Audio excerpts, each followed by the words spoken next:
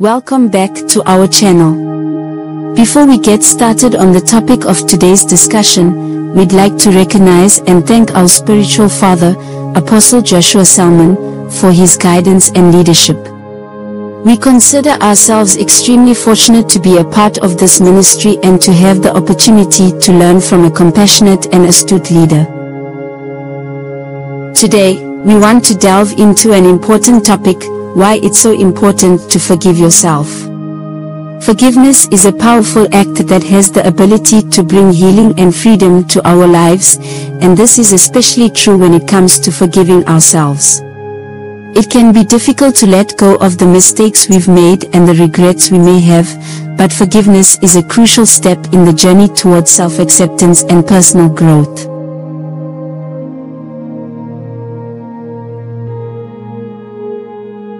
In this video, we will go over the various reasons why you should forgive yourself, as well as how doing so can lead to increased levels of happiness, peace, and fulfillment in your life. As a result, we invite you to join us in exploring this critical topic and learning more about the transformative power of forgiving others.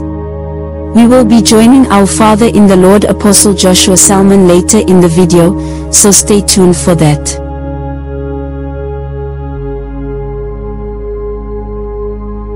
As I previously stated, the act of forgiving others is a powerful one that has the potential to bring about healing and freedom in our lives. When we allow ourselves to harbor resentments, grudges, and feelings of guilt, we place undue strain on ourselves and allow ourselves to be enslaved by the past. This can make it difficult for you to move forward in your life and prevent you from living fully. One of the most important reasons you must forgive yourself is so that you can move on from the events of the past. When we harbor feelings of guilt and shame, it's as if we're stuck in a rut, unable to move forward or backwards. On the other hand, if we can forgive ourselves, we can let go of that burden and start over. The healing power of forgiveness can benefit both a person's emotional and physical well-being.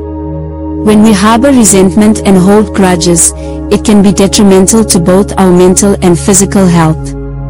Not only can the ability to forgive others help reduce stress, anxiety, and depression, but it can also improve our overall physical health. Forgiving yourself is important for a variety of reasons, one of which is that it allows you to practice self-compassion. It is very easy for us to be extremely critical of ourselves and hold ourselves to impossible standards. However, when we practice self-compassion, we can be calmer, more understanding, and merciful to ourselves. This has the potential to increase our feelings of worthiness and value, as well as our self-esteem and self-confidence. Furthermore, you must forgive yourself in order to experience the transformative power of God's mercy and grace. According to the Bible, God is compassionate and kind, and when we ask for forgiveness, He is quick to forgive us. It is written in the book of Colossians chapter 13 verse 3. It says, "Bear with each other and forgive one another if any of you has a grievance against someone. Forgive as the Lord forgave you." We can experience the fullness of God's love and grace in our own lives when we can forgive ourselves. When we can forgive others, we can help others forgive themselves. Remember that forgiveness is about releasing ourselves from the weight of the past and being kind to ourselves, not about whether or not we deserve it. Lean on other people's love and support, and believe in the power of God's forgiveness to bring healing and freedom into your life. In Matthew chapter 6 verses 14 to 15, Jesus says, "For if you forgive other people when they sin against you, your heavenly Father will also forgive you. But if you do not forgive others their sins, your Father will not forgive your sins." This passage reminds us of the importance of forgiveness, both for ourselves and for others. When we refuse to forgive ourselves, we are effectively saying that we do not believe in the power of God's forgiveness. But when we extend forgiveness to ourselves, we are able to experience the fullness of God's love and grace in our own lives. It's important to note that forgiving ourselves does not mean that we are excusing our actions or minimizing their consequences. We may still need to face the consequences of our actions and make amends when necessary. But when we forgive ourselves, we are able to let go of the guilt and shame that can hold us back and move forward in a positive direction. Forgiving ourselves can also involve seeking help and support from others. It's okay to ask for help when we are struggling to forgive ourselves. Whether it's through therapy, support groups, or conversations with trusted friends and family members, seeking help can be a valuable step in the forgiveness process. One way to start the process of forgiving ourselves is by acknowledging and accepting our mistakes. This can be difficult, but it's an important step in the process. It's okay to admit that we have made mistakes and to take responsibility for our actions. When we do this, we can begin to let go of the guilt and shame that often accompany our mistakes. Another way to forgive ourselves is to practice self-compassion. As I mentioned earlier, self-compassion requires the expression of kindness, understanding, and mercy toward oneself. This can be accomplished by having a compassionate and understanding conversation with ourselves, reminding ourselves that we are human, and we all make mistakes. We hope that you have found this message to be helpful and thought-provoking. If you enjoyed it, please consider sharing it with others and give it a thumbs up. Now, let's turn to the teachings of our spiritual father, Apostle Joshua Selman. Thanks for watching. Please lift your hands to heaven and let's ask the Lord to speak to us. Speak to our hearts in the name of Jesus.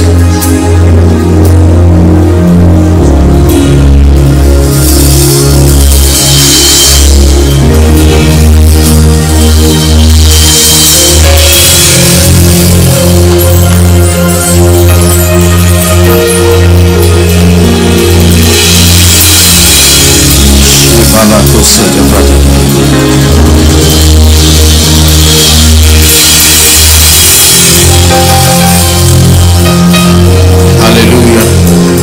Please let's be seated for the sake of time.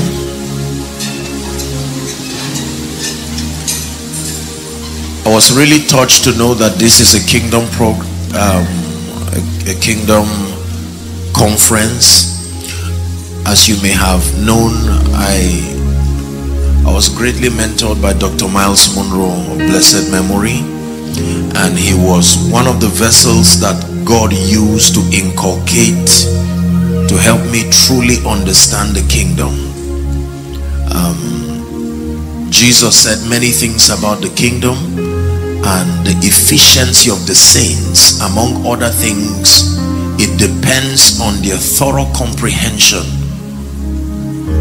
on the kingdom and how it operates. Praise the name of the Lord. Now, according to scripture, there are 7 dimensions to the gospel. There's no time. I will just touch on 2 of them. The gospel that we preach has 7 dimensions to it. The first, the Bible refers to as the gospel of salvation. And I'm glad that this is a ministry and a commission that is very intentional about the lost, very intentional about soul winning. The gospel of salvation. Now, when you make reference to the gospel of salvation, in the gospel of salvation, watch this now, the originator of the entire discourse is the Father himself. Are we together? Extending his love to creation and then man more specifically. Jesus now being the mediator. So the gospel of salvation is a revelation of the love of the Father to man and by extension creation, in and through the substitutionary sacrifice of Jesus. Are we together? To the intent that if we believe that gospel, we receive, number one, his life, And then in addition to his life, we are able to be partakers of all the things that we lost from the Garden of Eden. This is the gospel of salvation. So when we talk about the gospel of salvation, it has to do with God revealing his love through his son who became savior, the object of that love being man, and then creation. Are we still together? And that under the gospel of salvation, man really does not do anything. Man is the one who fell short of the standard, and he's depending on a God who can help him. It was an entire work that was done by Jesus. The only thing man does, the only participatory role that man has to do or to play, is to believe. Who hath believed our report? Are we together? Yes. So again, the gospel of salvation is a revelation of the love of the Father to man and then creation, revealed in and through the substitutionary sacrifice of Jesus, to the end, according to John 3:16, that whosoever believes in him, the Bible declares, shall not perish. Here's how it says it: for God so loved the world that he gave his one and only. Now we know he's not the one and only, he's only the first begotten of we the brethren. But as at then, he was the one and only begotten son. Are we together? That whosoever believes, that person should not perish but have, it's not exactly everlasting life. By now you know it is the life of God, because in truth everybody has everlasting life. Everlasting life means life without end. Nobody really ceases to live. There is only a change in dimension. Are we together now? When you evangelize, you don't ask people will they spend eternity. The issue is location. Where? Not the possibility. The parable of the rich man and Lazarus, when they finished on earth, scene 2, all of them were still alive and they were very conscious. So what Jesus came to give was not just eternal life, it's a quality of life, God's kind of life. Are we together now? Yes. It was a limitation in translation, because the Bible, largely the Old Testament, was written in Hebrew, and then the New Testament was a combination of Greek and Aramaic. Are we together now? With a bit of Latin scattered around. So the way they would translate scripture is to find the best expression, the best contextual expression of the word. And so there were limitations here and there. This is the gospel of salvation. Now, the assignment of the gospel of salvation is that on hearing the message, it should help man comprehend the depth of the love of the Father. Are we together? Scripture declares, behold what manner of love the Father had bestowed upon us, in that through Jesus now he has made us to be called sons of God. Are we together? So now we are sons of God. The end of the gospel of salvation is that we be saved from what? Eternal damnation that came through sin. Not just the sins we committed alone, primarily the sin of man. Are we together? Adam now. Are we together now? But if this is the only dimension of the gospel that we know, we will be saved but never become efficient. That is not the only angle to the gospel. In fact, respectfully speaking, it was this incomplete communication of the full counsel of God that has deprived Africa, or as a continent, of rising to its height in destiny and in prophecy.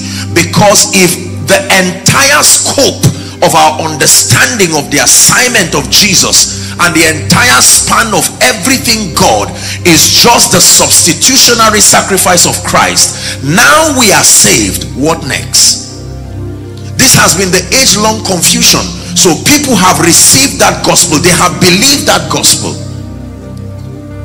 Many years ago I did a series on the full gospel, where it was an attempt to examine the 7 major gospels around the Nigerian church, how they came, the imbalances, just to bring context and balance to it.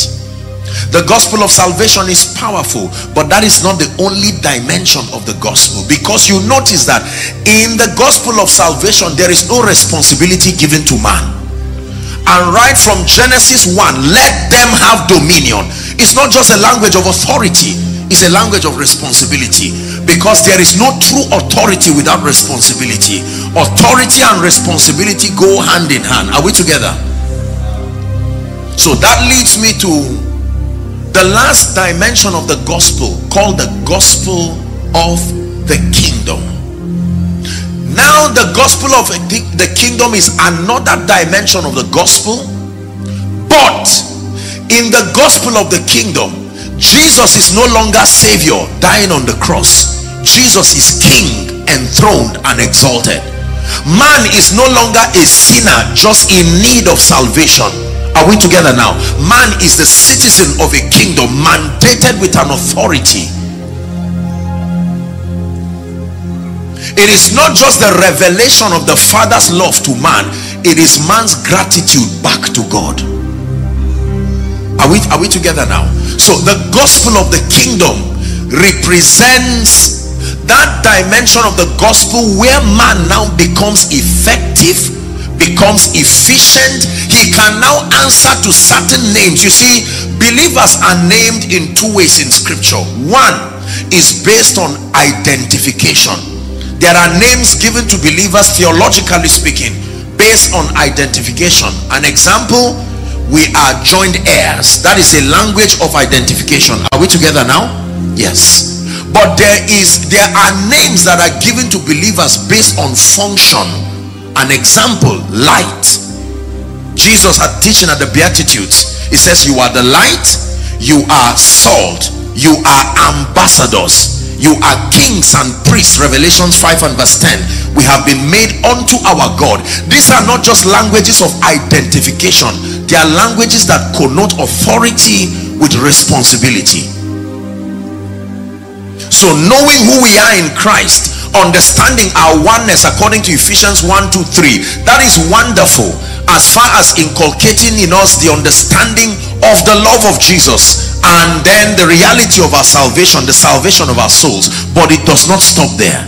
The gospel of the kingdom now begins to introduce us to the responsibility dimension of living. The inability to understand the gospel of the kingdom will eventually produce people who might be genuinely saved, but they will never be able to rise to the position of kingdom influence where they legislate. Remember to show your support by clicking the like button. This simple action is a great way to show your appreciation and encourage us to keep uploading more great content. It can also help to increase the visibility of the message and make it more accessible to others who may also find it helpful. So if you are feeling blessed, show your support by liking the video. God bless you. For the kingdom is at hand. What is the meaning of such a statement? As soon as he talks about the gospel of the kingdom, the first mandate is that you are inefficient until you repent. Repentance is not just a word for sinners. Repentance is a system of realignment. That means use me as a reference and begin to adjust yourself until you find out that you are in line with me. Repent is not a language for just sinners, like someone repenting of sins.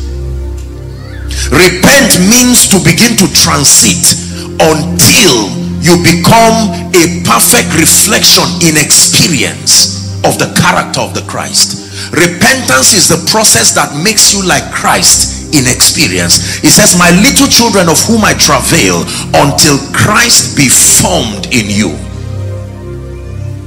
So a conference like this, you will be surprised at what is happening right now in God's mind is called repentance, the system of transformation by introducing kingdom truths.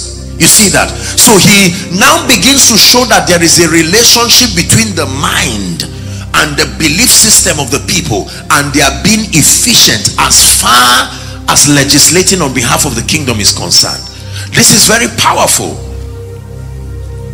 The gospel of salvation, Jesus does everything man receives by faith, it becomes a reality. The gospel of the kingdom, God has a need.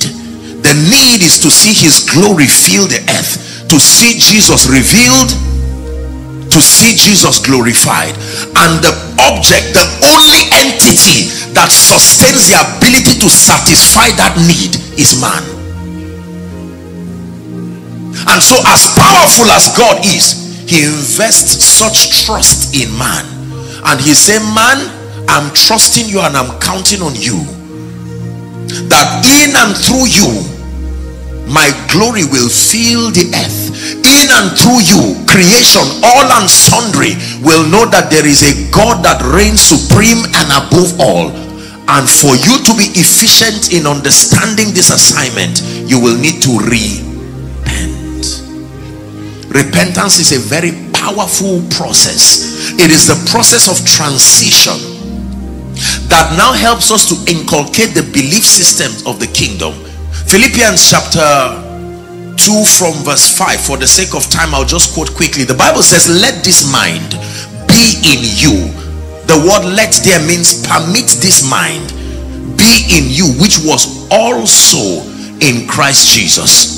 So there was a belief system. Jesus did not just come and represent the purposes of the Father because he was the Son of God. Remember, he came as a man, empty, a young boy, empty, a baby.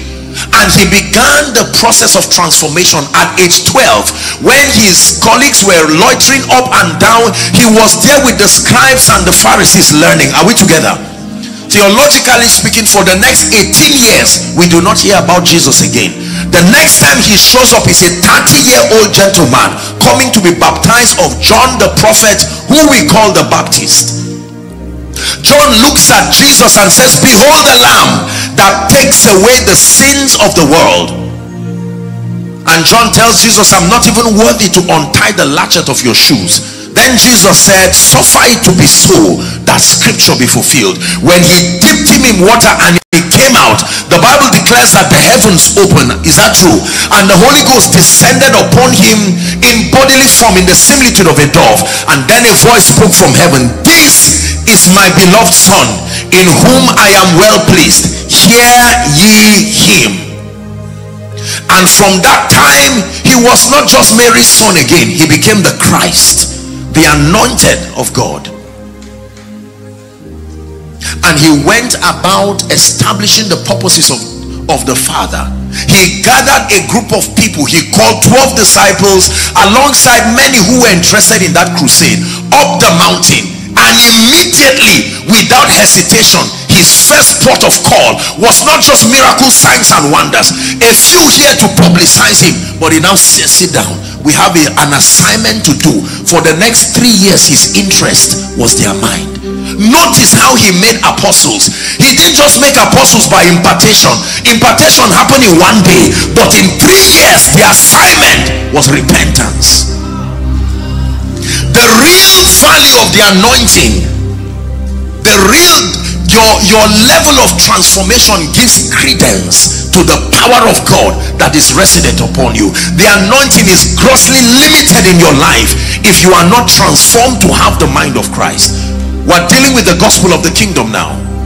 The major problem with believers, the major problem with God's people is not so much the devil, it's not so much witchcraft, it's not so much sorcery, it's not so much of these things. It is the inability to laboriously go through the process of repentance that will make us sustain superior beliefs that will reveal the full potential of the life of God in us. Ephesians chapter 4 and verse 18, it says, having their understanding darkened, being alienated from the life of God through the ignorance that is in them because of the blindness of their heart.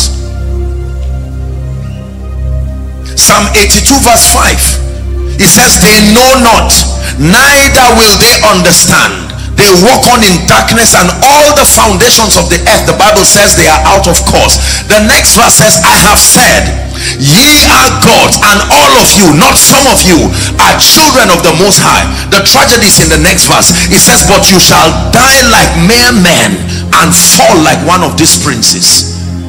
If you are feeling blessed, Are we Please still consider together? liking the video. Yes. God bless you. Acts chapter 20 and verse 32. Paul was mentoring the church, and he says, and now brethren, I commend you to God, and then to the word of his grace. I commend you to God, to the word of his grace, which is able to build you up. Are we together? And then deliver unto you an inheritance among them that are sanctified. Everybody say repentance. The gospel of the kingdom empowers believers to be light, empowers believers to be salt, empowers believers to be agents of national transformation. Can I be sincere with you? And I say it with every sense of honor to the man of God and his wife. Even ministerially speaking, if you do not mentor and mature believers to understand that there are dimensions to the gospel, they will be sound as far as their loving God is concerned, but they will be irresponsible citizens of a territory. Are we together now? They will never be able to take responsibility and then grow to the point where they contend for influence and all of these factors that help believers walk practical in dominion. I hope that we'll look at this tomorrow. We're discussing kingdom matters now. The first assignment of a believer who wants to now begin to manifest the kingdom is repentance. Not signs and wonders, not power, not miracles. Repentance. The system of submitting yourself to a body of spiritual truth that the Bible calls marvelous light, to the intent that you become like Christ in experience, you understand his ways, and now you are ready to represent him. One king to be came over to my place, and he came to fellowship with us a few weeks ago, and he told me he's going to become the next king. Now the king in that region died, and he was the one they were preparing to be, and so he came to see me just for prayer. And he told me for the next 90 days from that time nobody will see his face again. I said, why? He said he would have to go through a process of training, and that system of quarantine would require that he does not interact with people in the exterior, because he will be learning the core ethics of his kingdom. The destiny of that kingdom until he dies will be dependent on his level of transformation. So he had to go through that level of rigor. I said, this is it. That is kingdom. Repentance. Every idea he's had does not matter at that point. There will be a group of lecturers, kingmakers, who will sit him down and begin to transfer the passion of that kingdom in him. At the end of that lecture, that king will be willing to live and die for his kingdom. Are we together? The reason why it is difficult to represent the purposes of God, and listen, you do not become empowered. Empowerment for service does not come just at the instance of the gospel of salvation. The empowerment you get when you give your life to Jesus is for your own build-up. The empowerment for service comes when you understand the gospel of the kingdom. Why do you need anointing? Why do you need prosperity? Why do you need influence? Why do you need wealth? All of these things are useless until they come as tools of empowering you to manifest as a king and a priest. Are we together? Yes. So the gospel of prosperity in isolation to kingdom does not profit. Signs and wonders and miracles and impartation in isolation outside of its connection to kingdom does not profit. All these other aspects of the faith life, they find their relevance to the degree to which they are connected to kingdom come. On the strength of kingdom come, your pastor will teach you so lavishly about all the financial systems. He will help you understand the economic system of God. Now you are not just a money monger wanting to prosper. There is an understanding that sponsors your passion for wealth, because it is now a tool for kingdom come. If God grants you speed, if God grants you breakthrough, now you can want to become that politician, that governor. You are not just looking for a way of feeling relevant. There is an assignment that is bigger than you. The theme is called thy kingdom come. Are we blessed now? Yes. To blindly just want to prosper for the sake of prosperity will eventually frustrate you. To blindly just want cars. No. The reference for your desire, the reference for your pursuit, the reference for your hunger. When you understand the gospel of the kingdom, you will be able to defend your prayer request. Why are you asking God to make you a billionaire and you can stand tall without any sense of shame and say because the king's business require haste? And Zechariah 1 verse 20, I believe, 18 now, 17, cry yet saying, thus saith the Lord, my cities through prosperity shall be filled, and I will yet comfort Zion. So you don't feel apologetic about trusting God for the blessings of God. No matter what ignorant people say, you are confident you can approach God. When you are studying those books on finances, you are not feeling guilty, because kingdom come is the motivation. When you go to fast and you are trusting God to bring you the healing anointing, you are not embarrassed about it, because you know that the purpose is not just to heal people. The healing is only a means to an end. It is to the degree or to the intent that Christ be revealed and Christ be glorified. Listen to me. We only become truly fulfilled in our faith walk when we understand kingdom come, and when that becomes the drive. My entire life revolves around kingdom. If I cannot find kingdom represented in my desire, I have no business being there. This should be the justification for your wanting to eat and stay healthy. Why do you want to stay healthy? I'm afraid of death. That's a wrong motivation. Because in life and in death we are victorious. It's a wrong motivation. So the reason why you want to live long is not because you are afraid of death. It's not because you have piled up treasures for yourself on earth here and you are afraid. No, it's because this body is your pass for your spirit to remain there, and there is a lot that needs to be done as far as kingdom come is concerned. We hope that the message shared by our Father in the Lord, Apostle Joshua Selman, has had a positive impact on your life and brought you blessings. If you found the message to be uplifting or inspiring, we encourage you to share it with others who may also benefit from hearing it. Showing your support with a thumbs up and subscribing to our channel can help to spread the message and make it available to more people. If you have any questions or thoughts on the message, we welcome you to share them in the comments section below. We value your feedback and appreciate your continued viewership. We hope to have the opportunity to share more powerful messages with you in the future. Thanks for watching, and we'll see you next time.